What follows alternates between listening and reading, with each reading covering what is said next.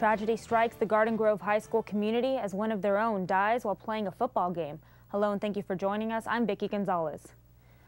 Linebacker Kevin Tellis loved his family, his teammates, and coaches, and he loved football.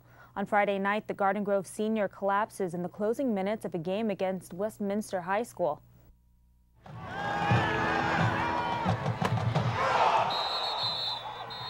The hits were hard Friday night as Garden Grove took on crosstown rival Westminster in the first game of the season.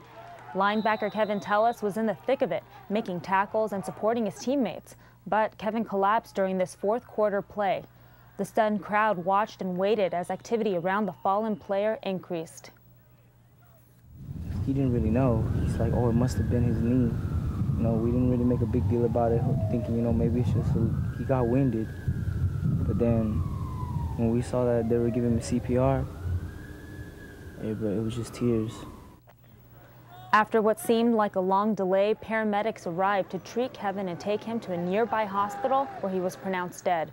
What happened to Kevin may not be known for several days, maybe even weeks, according to the coroner's office. The following day, a memorial at the school began to grow for the young linebacker nicknamed Troy after Troy Polamalu of the Pittsburgh Steelers. On Sunday, hundreds gathered to remember Kevin Tellis at St. Columban's Church, and as Gaston Castellanos reports, it was a chance for the star football player's family and teammates to grieve. There were plenty of tears and hugs as the loved ones of Kevin Tellis gathered at St. Columban's Murphy Hall. It was standing room only, a fitting tribute to a beloved son and teammate. The Garden Grove Argos play more as a family than as a football squad, and that family has suffered a terrible loss. I loved him like a brother and like a friend, and he was the heart and soul of this football team, and I know this team will go on. And Kevin would not have wanted for everybody to quit. He wanted for us to stay together, stay strong, and keep fighting. Kevin Tellis was that kind of player. Deep in the fourth quarter, he would ask his teammates, "Are you tired? Because I'm not tired."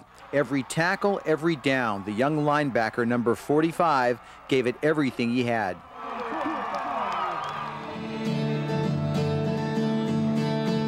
At Murphy Hall, there were tables where friends could write messages.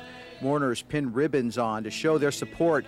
Kevin's family listened as his teammates put it all out there, just as they would on the field.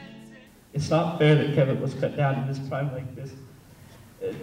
Never able to hug his family again or grow up and have his own. I'm constantly remembering all the good times we had together. We will always miss laughing with you, seeing your smile, and we all love you, Kevin. Kevin Tellis loved his family, his teammates, and friends. He was always ready to smile, always ready to laugh. His love affair with football was something brother Robert Tellis couldn't quite get, even though he played the game himself.